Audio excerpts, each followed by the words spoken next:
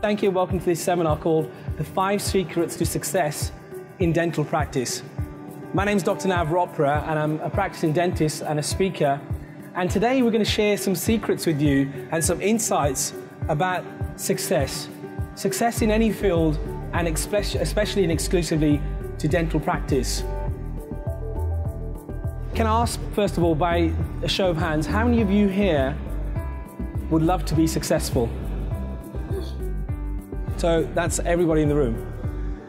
And how many of you here already are successful?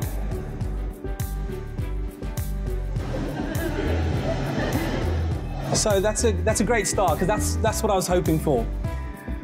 What I'd like you to do is we've got about an hour together, so I want you to be comfortable. I want you to turn to the person next to you and just share with them one area of your life where you already are successful.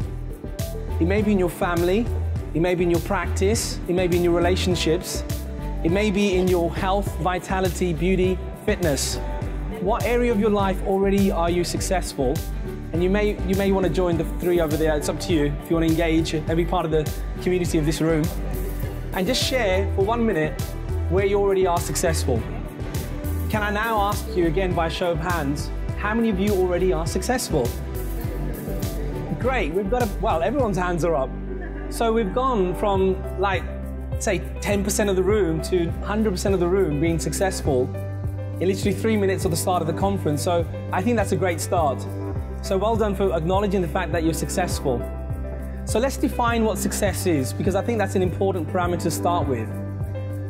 If you look at the etymology of the word success, it comes from the word succession. Succession really is defined by left brain orientation. If you look at the brain, it's got 2 hemispheres, the left and right hemisphere. And the left brain is really linear, logistic, and logical. If our left brain is linear, logical, and linguistic, then we're defining that as success, because we can orchestrate our life, we can organize our life, and people who are really successful, it seems they have this ability to organize their left brain.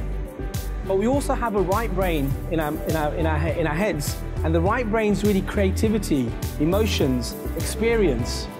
And success really is engaging both left and right brain hemispheres equally in order for you to be successful in any field, in whatever you do.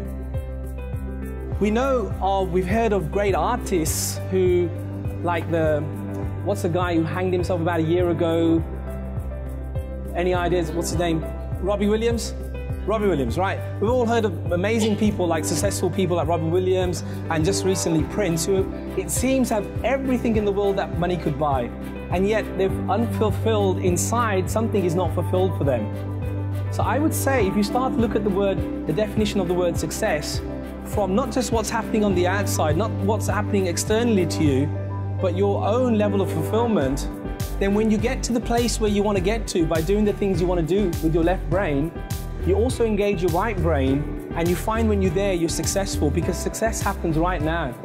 Success is happening right now at this moment in time, and if we can acknowledge the success that we already have by doing the things of what we did up to this point, then when we get to where we want to get to in life and do the things we want to do, we feel that successful, and we won't feel unfulfilled in our life because we have fulfillment. And the word fulfillment means that the mind is full. The mind doesn't see anything missing in this world.